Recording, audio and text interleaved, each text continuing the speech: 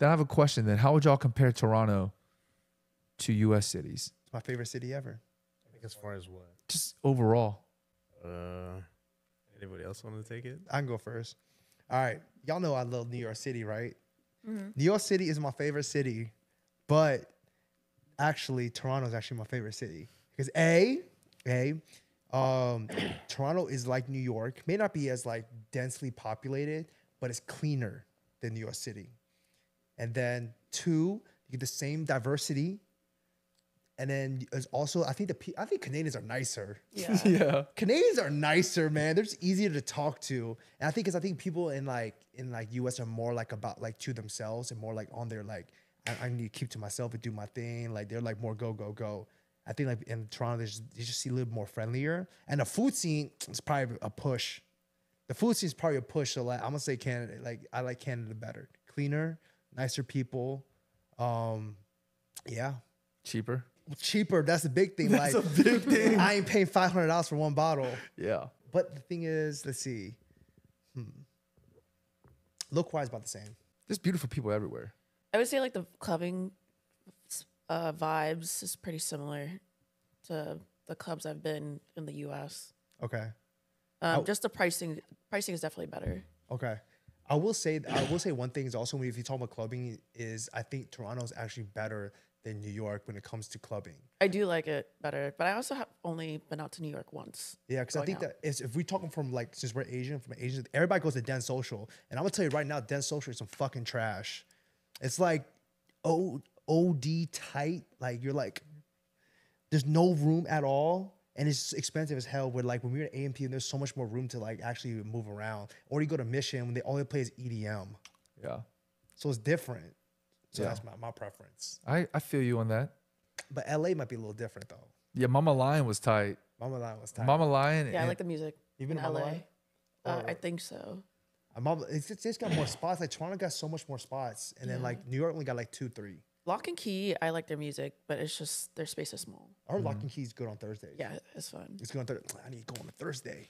It's really fun. It's like throwbacks, hip hop, reggaeton. Oh my Yeah. god, I need to go back. Well, to we LA. have one here. It's just nobody goes out. Like Zebby's Garden Thursdays is hip hop and stuff. So we don't Man. go. Go tonight? 3-day weekend. You work tomorrow? Nope. I do not. You got 2 hours to get ready. No, I'm kidding. Don't test us. What y'all think? I agree with y'all. The only like thing that I would say is like a little different is like, I mean, obviously we only went to like 2 places, but I feel like the scene here has better venues. Here? Yeah, as far as like space and like obviously like aesthetics and things like that. I felt like the second bar was kind of like small. Like when we were talking about like compared to like soundcheck. Yeah. Like visually, like aesthetic wise, like soundcheck looks better. Yeah. Obviously, because it's like a different type of venue. But I mean, I'd fuck with it. I'd go back. Yeah, maybe we checked out different bars because a Yeah. friend recommended me, I think, Big Door 3. Trouble or something. Big Trouble is just like it's okay. Big Trouble is the same owner. Is that it's in the same Toronto? owner as Because I asked her for similar music, but older. She's like, that's like more people probably like our age. That's what she recommended. When we went to Big Trouble, it's kind of like Midnight Market, but you know the section that we were at. Imagine there's like more tables to the side, and the dance floor is bigger, but it's the same kind of feel. I'm pretty sure it's the So same it's not owner. Yes. clubbing like AM, PM. No, it's No, not. It's a bar. Scratch that then. Big Trouble and Midnight Market, and there's another place called Midnight Arcade. It's all the same owner.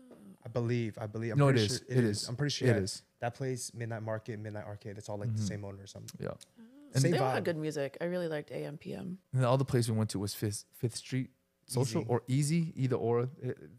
That venue is tight. I will say that. It's huge. Humongous. I felt like the 2 that we went to were kind of like small. Yeah. But like, if we were to go again, like go to a different spot, like I would definitely want to check out different spots. Like, Yeah. Yeah. It could change my mind. Yeah. There's a funny thing I saw. Like it was like, I was like, if you say if I lived in Toronto, right, and then like I started talking to this girl, it's like you can find out how popular she is, or like how many what her business is. Take her to like Midnight Mar, or like take her to AM PM and see how many people she knows. take her to a Fifth Street social club and see how many people she knows. The bouncer adapts her. Yeah, if she walks straight up to the, if she walks On a her first straight name up, basis. yeah, if she walks her straight to the bouncer and like dap him up, knowing then, oh yeah, she knows some people.